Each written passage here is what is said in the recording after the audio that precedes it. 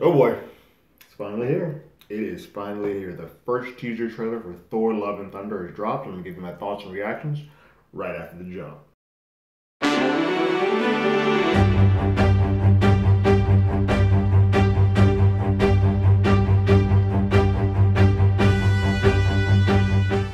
Hello, everyone. Terrence here with Hollywood Already Did It. If you haven't already, go ahead, like, share, subscribe to the channel, leave a comment, ring that bell below. Anytime we have something, you will be among the first to know. You know, it's funny. This is a trailer that has been highly anticipated. It has been trending from week to week, saying, "Oh, Thor: Love and Thunder, where's it at? Give me that trailer. I need that trailer." That next thing it's kind of the issue with the Marvel fandom as a whole. We're always looking ahead as opposed to just appreciating what we have. But that's just the way that it goes. That's how we are now. It sucks, I think, for this trailer because no matter what we get, I feel like the anticipation is so high that even if this is a fantastic trailer, which I don't know, we'll check out in a second, it's not going to live up to the hype, unfortunately, because we have built this up so high in our head. But let's see what Taika has given us on this second go round for him with Thor: Love and Thunder. We're going to check out this teaser right now. And we will start it up now.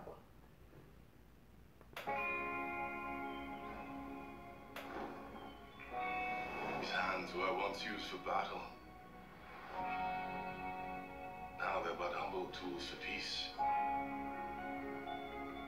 I need to figure out exactly who I am. It's already got some cool needle drops that we're dropping in there. He's getting rid of fat Thor body. I want to choose my own path. Live in the moment.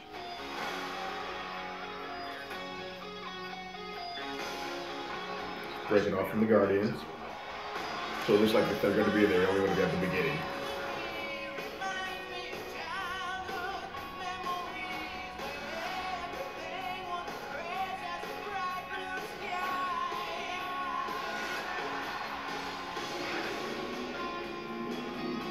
Remember what I told you? You ever feel lost? Just look into the eyes of the people that you love.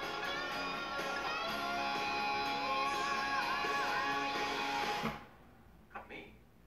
What? Just listening.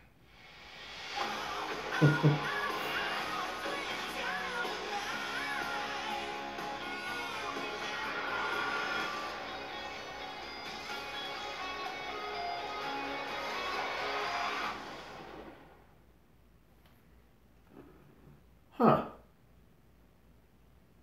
You know, for a teaser trailer, which usually just is the word tease,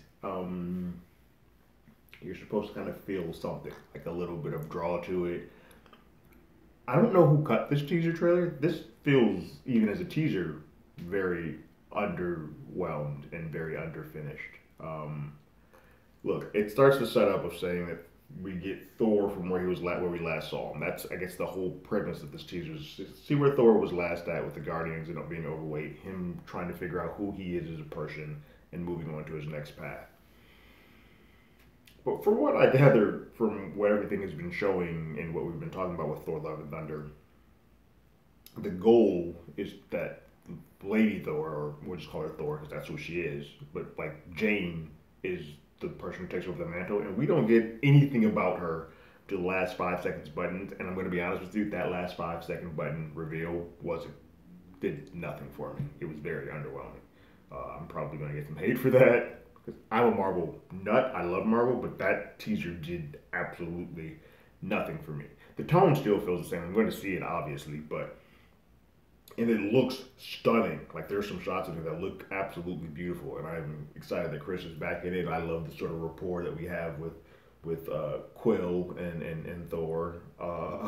But that all of that seems like that comes from the very beginning of the film, and that we saw nothing that happens after that moment, which sometimes is great. But if you're trying to get me into the seat, the fact that we didn't see Christian Bale, the fact that we saw a half of a second of Tessa, not in uniform, not in costume, and then we see Jane at the very end with a very underwhelming shot in darkness that just didn't look as cool as I think they thought it did in the shot.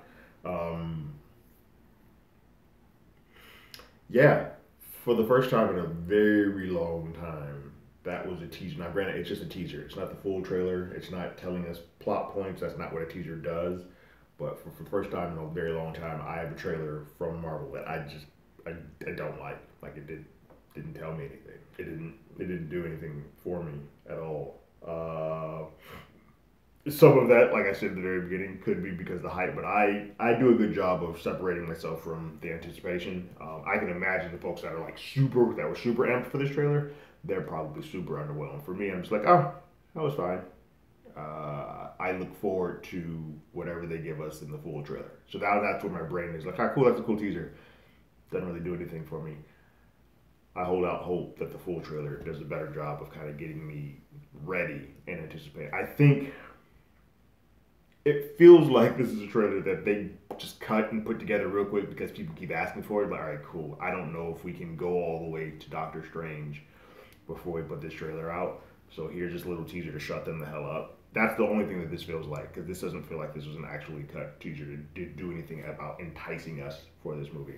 And I think we're going to get the full trailer at the end of Doctor Strange 2, which could be the sort of saving grace for this. People are going to go see this no matter what. That last one did so well. The tone was good. This one still looks visually appeasing.